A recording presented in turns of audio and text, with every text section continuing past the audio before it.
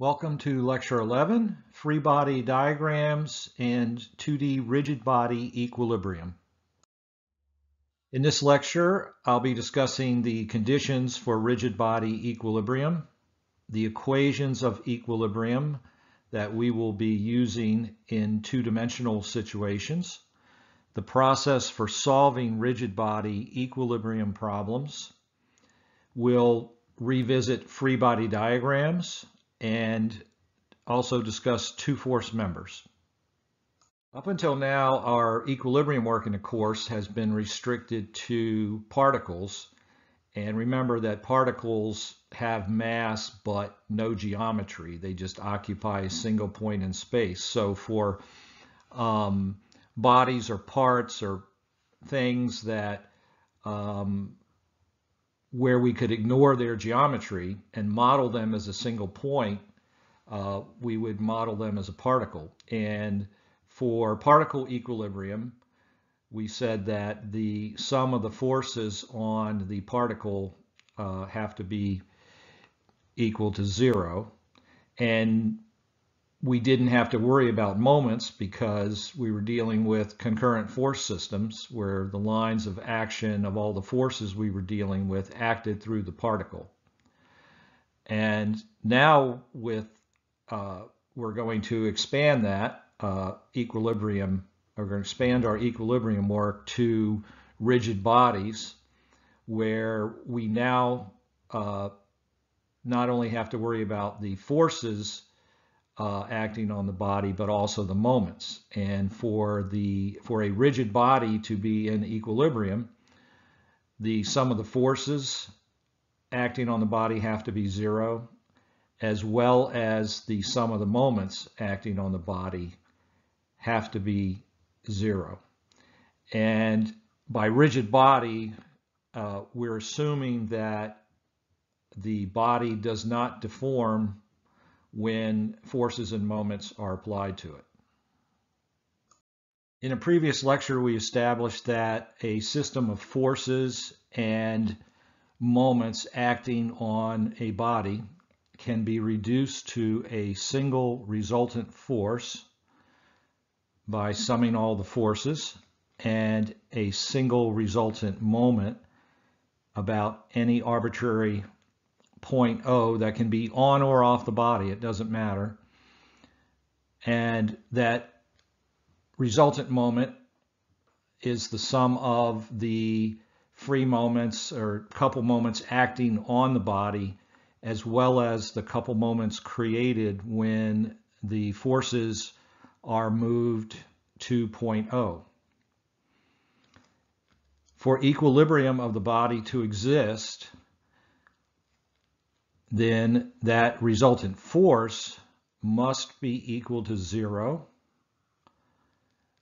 just like for particle equilibrium, which means that the body is not moving in space, it's not translating. And unlike particle equilibrium, the sum of the moments must also equal 0, meaning that the body is not rotating. Let's look at equilibrium in two dimensions by considering the body shown in the figure. And that body is subjected to a system of forces that all lie in the same plane, and we'll assume the XY plane. And if that body is in equilibrium, then the net force and net moment on the body have to be equal to 0, as we established on the previous slide. And when we're working in two dimensions, the equilibrium condition can be represented by these three scalar equations, where we can take the forces in XY, break them into their X and Y components, and say that the sum of the forces in the X direction have to be equal to 0. The sum of the forces in the y direction have to be equal 0, exactly the same as particle equilibrium. But now with a rigid body, we have to consider the moments acting on the body. And so the sum of those moments also have to be equal to 0. And we're going to sum those, we can sum those moments about any arbitrary point O that's on or off the body. To solve rigid body equilibrium problems, whether we're working in 2D or 3D, we will use 3 basic steps. The first step is to create an idealized model of the situation.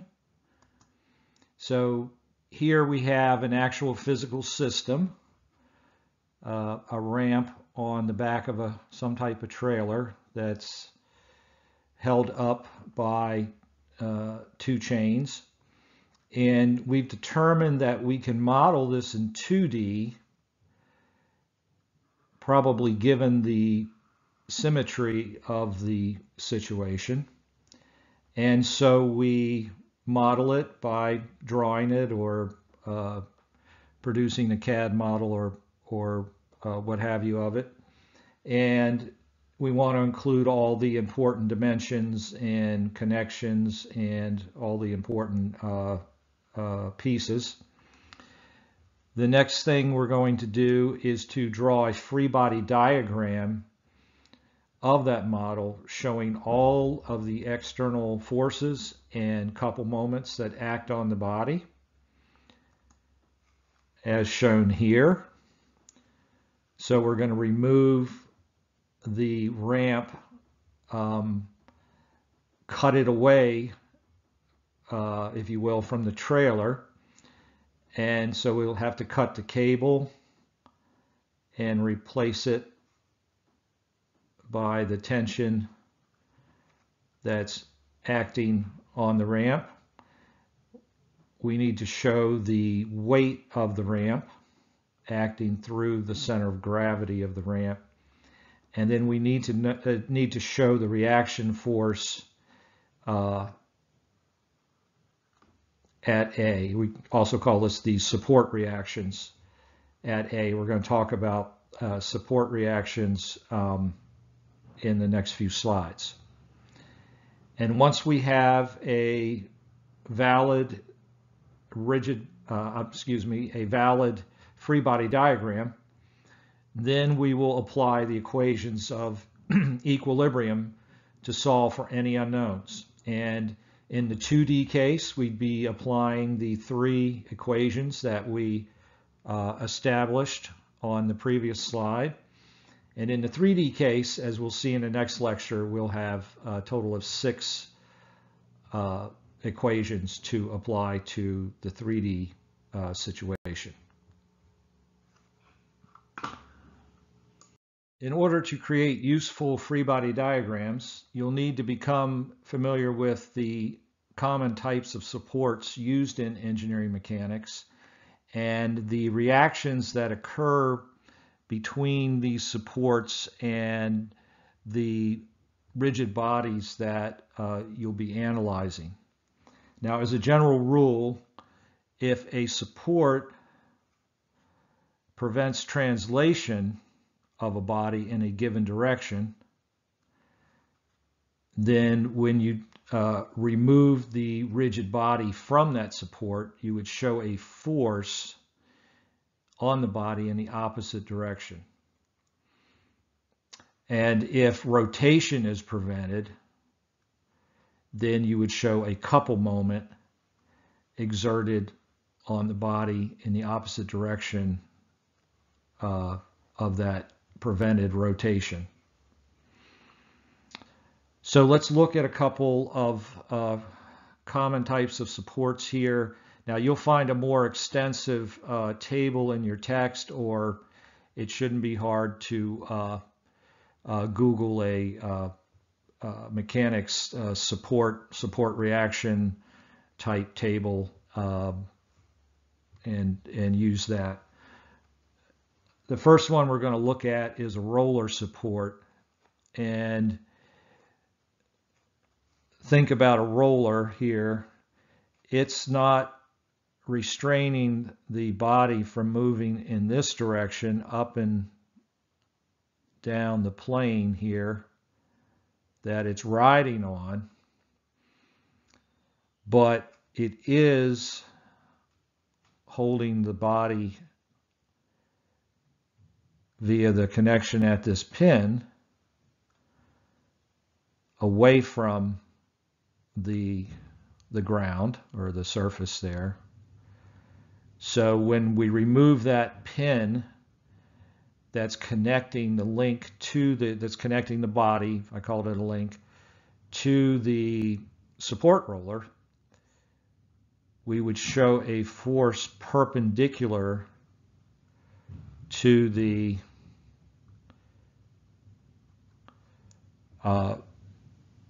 surface that's angled at the angle theta. Another one we're going to see a lot is just a pinned connection or a hinge. So in this case, the link or the body is free to rotate about that connection, but that pin pinning the body to the support is keeping the body from translating. So we could show a force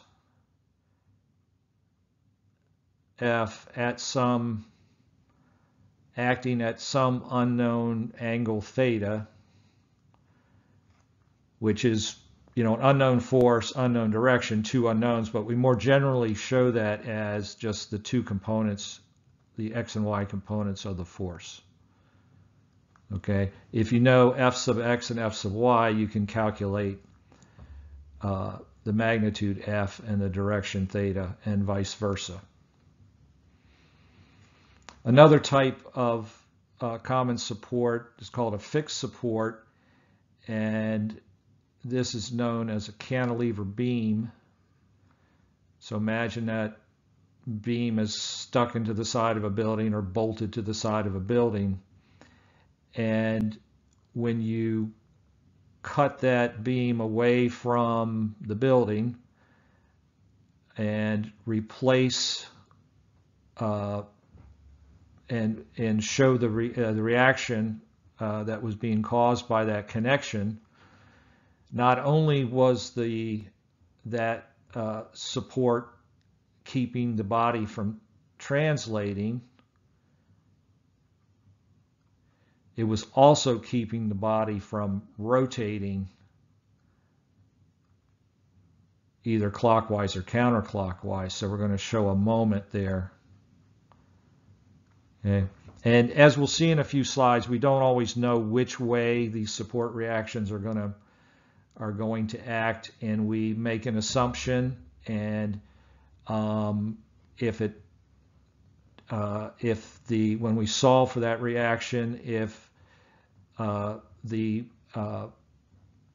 result comes out negative, then we know that we assumed the wrong direction, and we simply express that in our answer. Armed with a little bit of knowledge about supports and support reactions, let's now look at the steps in creating a free body diagram of a rigid body. So in this example, we're going to be creating a free body diagram of a cantilever beam that has a mass of 100 kilograms, is 6 meters long, and has a 1200 Newton load applied 2 meters from the connection point to a building. So the first thing we want to do is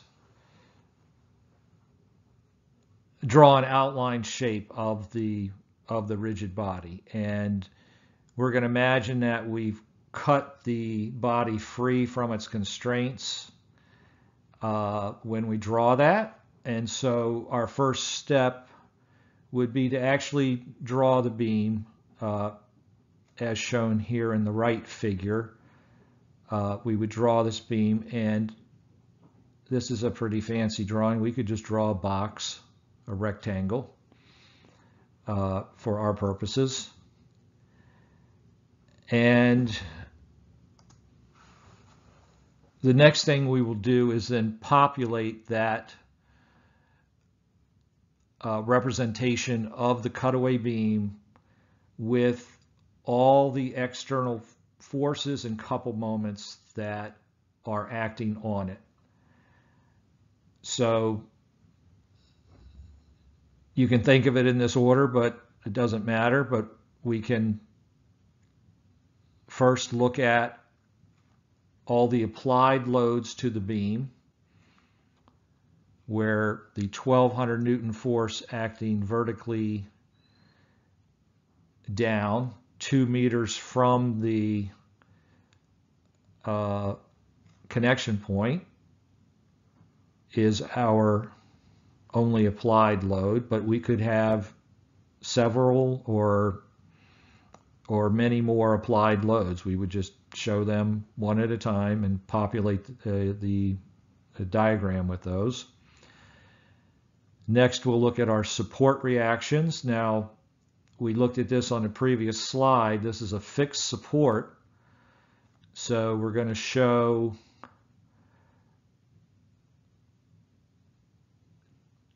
the two components of an unknown force acting at A, and a fixed support restricts the or counters any rotation of the beam. It prohibits any rotation of the beam.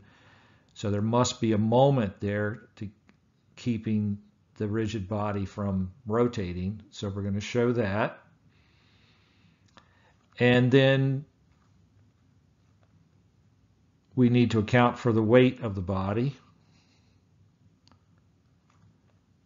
And we would show that acting through the center of gravity of the beam. In this case, we're assuming that the beam is, that the center of gravity is at the center of the beam, that it's a constant geometry, thickness, all that beam. So the center of gravity is just at the center. And we know that the mass of the beam is 100 kilograms. So our weight is going to be 981 newtons.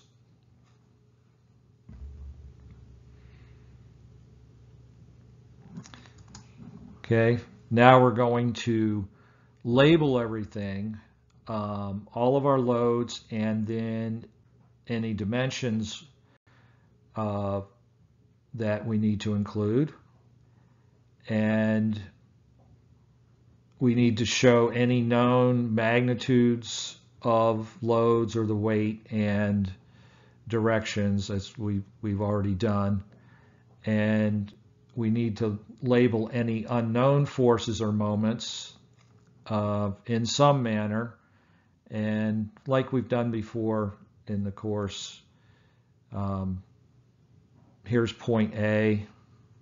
So we'll call these unknown forces A sub y, A sub x, and then this the moment about A. And we need to show any necessary dimensions. And we also need to establish our reference axes or coordinate system. Most of the problems we're going to use the standard YX reference, but not always. And so you do need to show that even though we use this reference, most of the time you still need to show it for a complete free body diagram. Once your free body diagram is complete, you can then start solving for the unknowns using the three equations of equilibrium that we established earlier in the lecture. Now, this is assuming you're you're working 2D rigid body equilibrium problems. We'll address 3D rigid body equilibrium problems in the next lecture. Here's some important things to keep in mind as you work these equilibrium problems. If you have more unknowns than you do independent equations, then the situation is statically indeterminate. So in other words, if you're working a 2D equilibrium problem and you have 4 unknowns, you only have 3 independent equations to solve for those unknowns, so you're not going to get there. So what you need to do in that situation is be absolutely sure that there are actually 4 unknowns, that there's not something that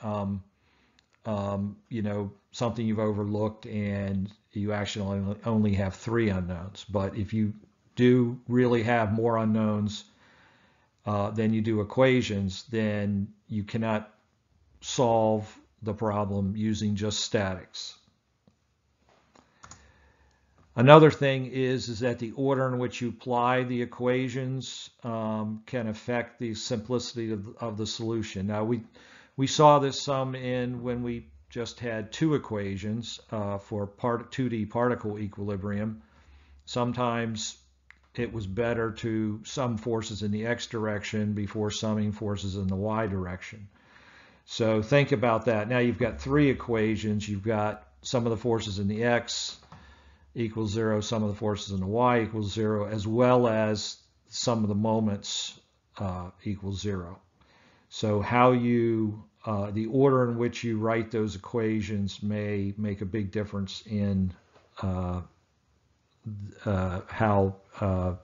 quick your solution goes. And the last thing I mentioned before, for unknown forces and moments,